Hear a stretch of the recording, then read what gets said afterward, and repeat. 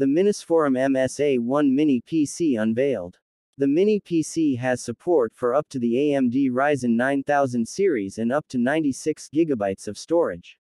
The official launch of the Mini PC is coming on the heels of the earlier unveiling of the AMD-based Mini PC. The Mini PC differs from the Intel-based PC as it supports socketed desktop CPUs and in connection for eGPU functionality. The older Minisforum is equipped with Intel's H-series laptop CPUs, but the AMD Ryzen 9000 series on the new PC supports desktop-class CPUs. The models include the Ryzen 7 and the Ryzen 5 Phoenix.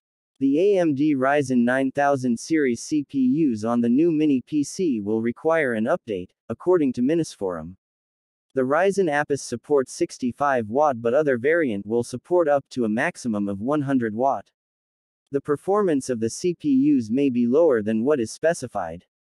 The supported AMD Ryzen APUs for the Mini PC offer sufficiently powerful integrated graphics, although there is no support for internal discrete GPUs. The GPUs available are the Radeon 780 and Radeon 760 for less intensive graphical tasks. However, if you are interested in heavy-duty graphical operations, external graphics will be required. The Mini PC has port that enables seamless connection with transfer speeds up to 8 gigabits per second. The port is significantly faster than the Thunderbolt 4, which peaks at 5 gigabits per second.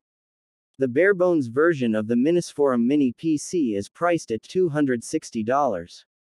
The 32 GB plus 1 TB Ryzen 7 version is retailed at $730.